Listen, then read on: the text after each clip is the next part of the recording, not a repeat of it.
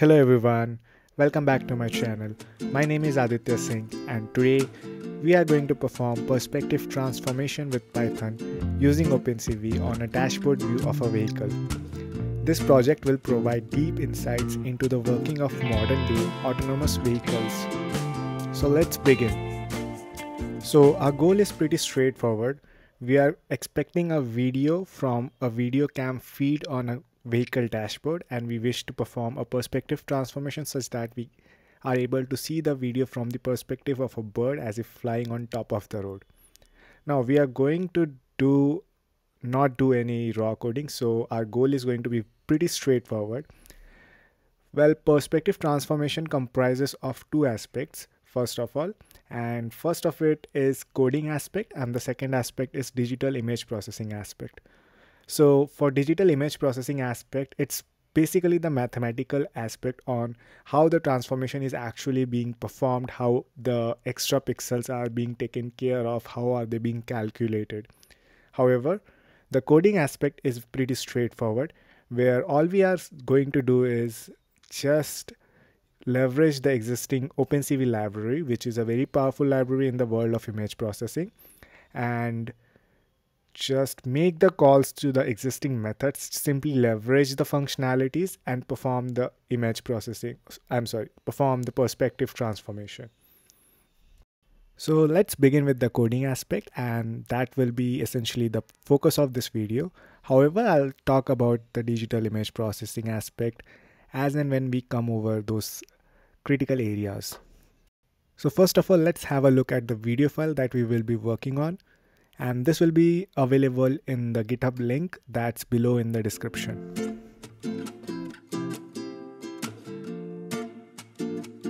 Now, first things first, we will be using OpenCV and NumPy. So let's install the libraries on our computer. And in order to do that, I'll do pip install OpenCV Python and then followed by pip install NumPy. Now, before performing image processing on our video, which is essentially perspective transformation, first of all, we'll need to be able to read the video file using our library. So let's do that.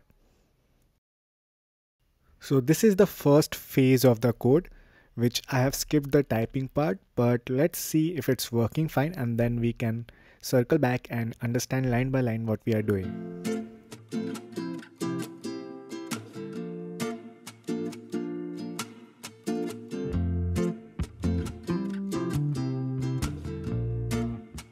So perfect, our video is working fine. Now let's just break for a while, hold it and understand what we did. We imported CV2 library, and then in vidcap we are using video capture from CV2 to capture the video file, and as a string in the argument we can pass either the absolute path of the video file or the relative path. For our case, we are passing the relative path as the video file is in the same directory as the code. Then we are storing two values, success and image. Image is the frame. So when we do vidcap.read, we get either it's a success or failure. Was the CV2 able to read the video file? And then it returns a frame of the video file, not the entire video. And then if it's success, we are entering into a loop, and while success is true, while we are able to read some value from vidcap.read, we want to loop back and read again the next frame, and that is what we are doing in the first line of the loop. And then frame is equal to cv2.resize, where we are basically resizing the frame into 640,480 because we do not want the original frame that's huge. We want it to resized so that it's comfortable to our eyes on the screen. And then we are doing cv2.imshow frame, and frame is the resized image that we got. And then if cv2.wait key 1, so that's 1 is for it will hold for 1 millisecond, and if you put it 0 there, it will be holding it for infinite time. So it will hold it for 1 millisecond, and then it will move it to the next line, that is it will loop again if the loop is incomplete. However, if in that 1 millisecond, if you press 27 is the ASCII equivalent of escape character, it will break and exit the loop. So two ways to break out of the loop: either success becomes false, that is video is completed, or you hit escape in between. So I hope that's pretty clear, and we are ready to move to the next phase of the code, that's performing image processing on this video file and doing the image transformation or the perspective transformation. Now this is the second phase of the code where again I've skipped the typing part, but what we have done is we are selecting the coordinates of top left, bottom left, top right and bottom right, and then we are drawing a circle on those coordinates to visually understand we have marked them correctly. So frame is on which we are so circle cv2.circle takes 4 arguments and 5 arguments. First one is the frame on which we want to draw it, the circle. Then TL, second argument, is the coordinate at which it wants to place the center of the circle. Then it asks for what radius of circle you are looking for, and then the color channel, or that's BGR. So we are basically giving all the values to red, so circles are going to be red. And then thickness of the circle, circumference -1 stands for fill it completely. So we'll have a circle red colored dot of 5 radius and 5 pixel radius, and it will be filled completely. And that's there. So if I run the program, we have this, and right now they are pointing towards sky, which we do not want. We want them to be on the road. So basically I had just randomly set them up as a rectangle, but now I'll pause the video and fix them to a trapezoid which is focused on the road. Let's have a look at our new coordinates, and they are perfect. So we have the trapezoid focused on lanes of the road, and now we can perform the perspective transformation. So let's go ahead.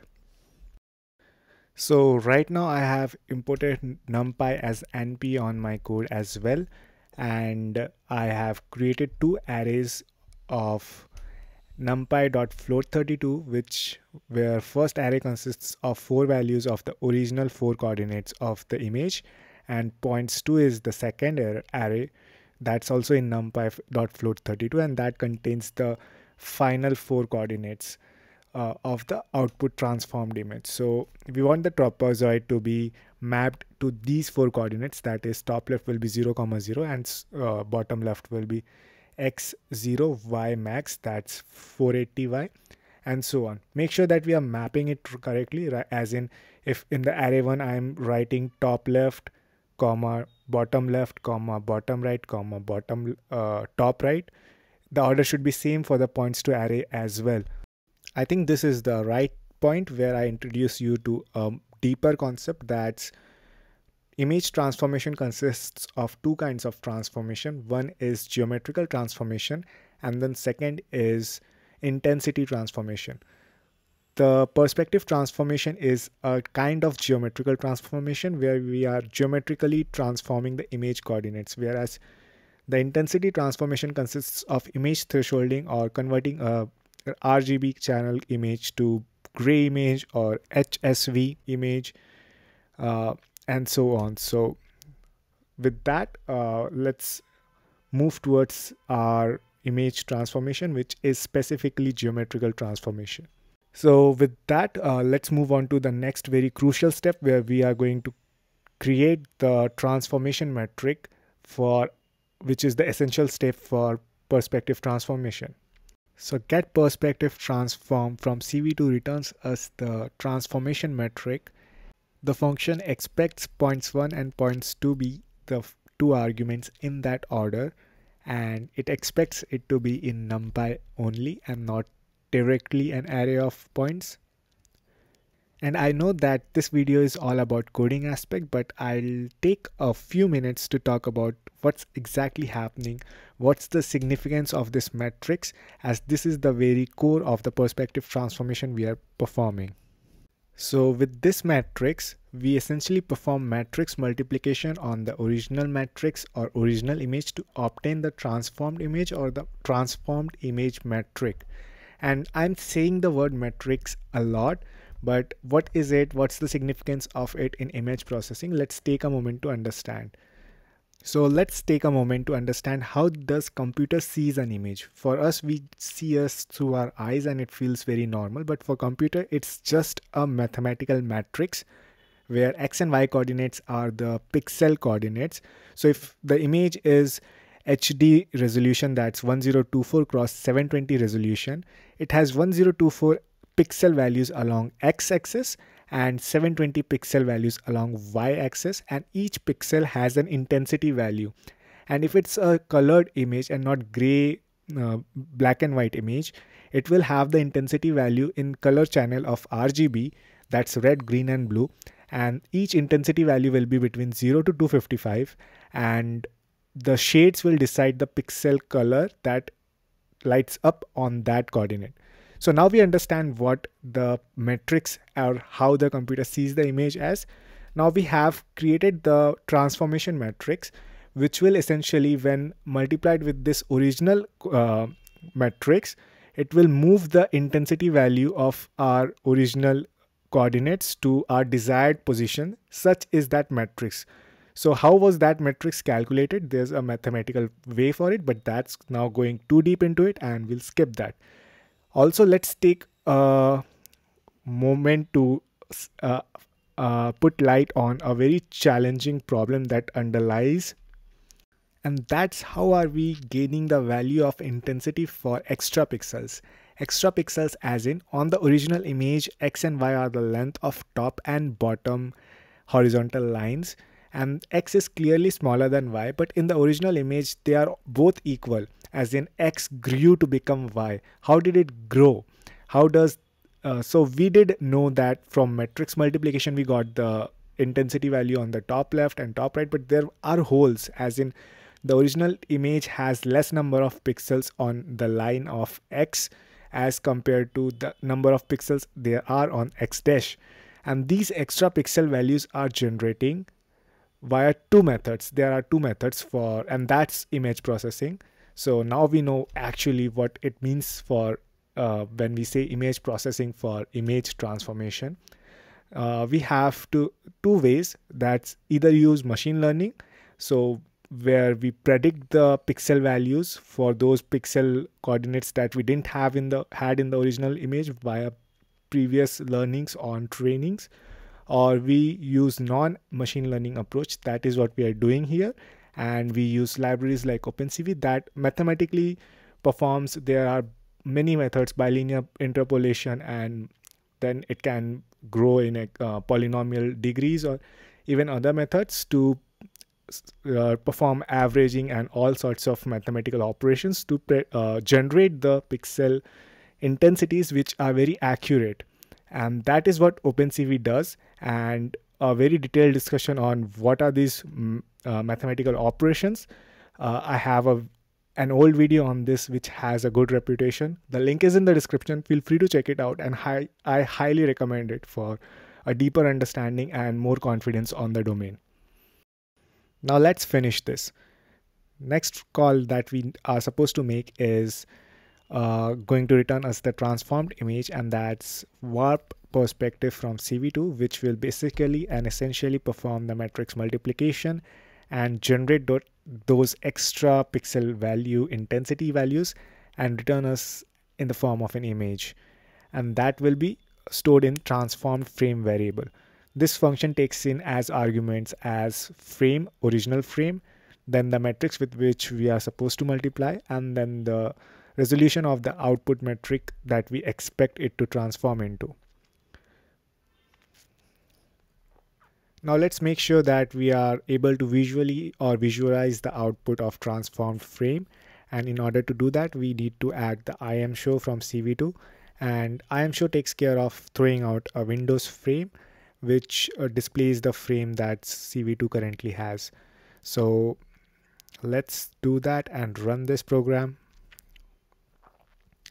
And we have a spelling mistake, so let's fix that. And that is about it, guys. Thank you for watching this video. I hope you found this video helpful and insightful, and if you did, do drop a thumbs up on this video, and that will let me know that you liked it and enjoyed it. And if there are some concepts that you found it or are finding it challenging to understand, do let me know in the discussions in the comment section, and I'll be happy to reach back to you and help you out there. And that is it. Bye bye.